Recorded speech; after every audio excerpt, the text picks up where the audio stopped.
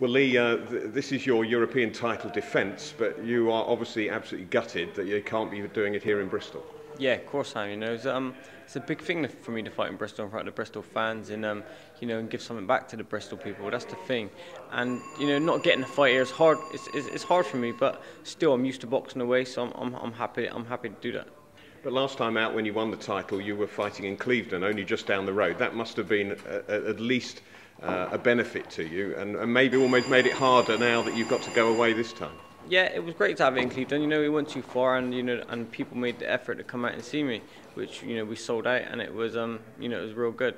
But so going away for this fight, I'm not going to obviously have the support behind me, but still, I fought away plenty of times, so it's not nothing different to me.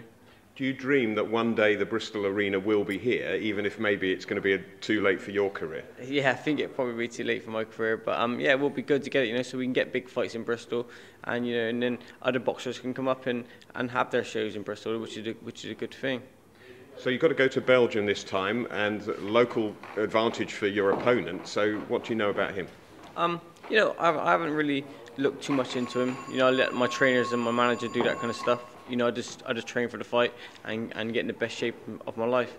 But obviously I'm number 2 in the world now, so to beat this guy will put me in touching distance of a world title, which that's my dream. And it'd just be fantastic to get a world title, especially I could provide a better life for my family, and that's my goal in life. Is that maybe your one hope, that if you've got a world title shot, that it might be viable to put it on in Bristol at maybe one of the football grounds?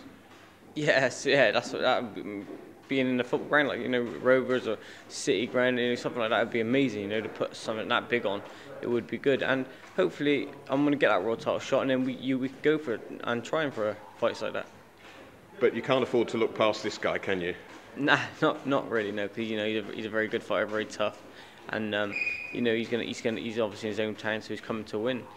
But I've done my absolute best for this fight. I've trained hard, sparred hard. I've done everything to my ability to the top. And I just want to get in there now and work on some of the stuff that I've worked on in training, and I just want it to be a good fight. And can you explain to people what the difference is between the British and the European level? Did you notice it when you stepped up to the European to win the European title?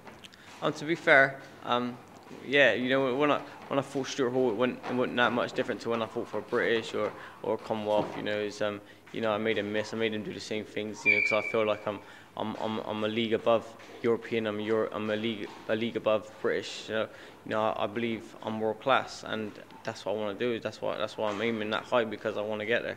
I was just sat in the car before this interview looking at your record. It's over 5 years since your last loss, and you've only lost twice anyway. That's an amazing record, isn't it? Yeah, of course it is. Yeah, it is real good. And I always believe the 2 losses that I had was a long time ago, and I just didn't train. I was out with my mates a lot, and I wasn't putting the work in. But obviously now I've put the work in, and everything's going to plan. Like you said, I haven't been beaten 5 years, and I don't plan on getting beat for another 5 years.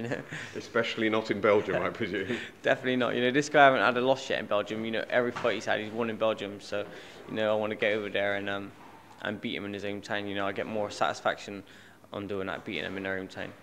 Well, very best of luck to you. I'm sure you do very well. Yeah, thank you very much. Thanks a lot.